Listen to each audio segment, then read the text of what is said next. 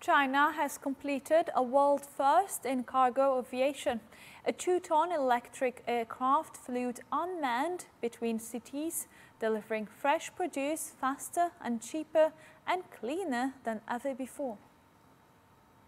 The Carryall V-2000CG, a Chinese-made eVTOL cargo aircraft, has successfully completed the world's first intercity flight using a ton-class electric aircraft.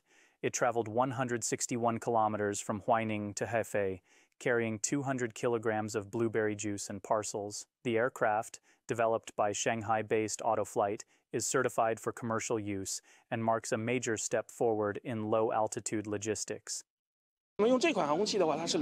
This aircraft produces zero carbon emissions and generates significantly less noise than current helicopters or conventional aircraft. It enables safe point-to-point air transport while substantially reducing overall operational and maintenance costs. As the skies open to cargo drones, China leads a new era of green logistics, one where speed, sustainability, and technology take off together.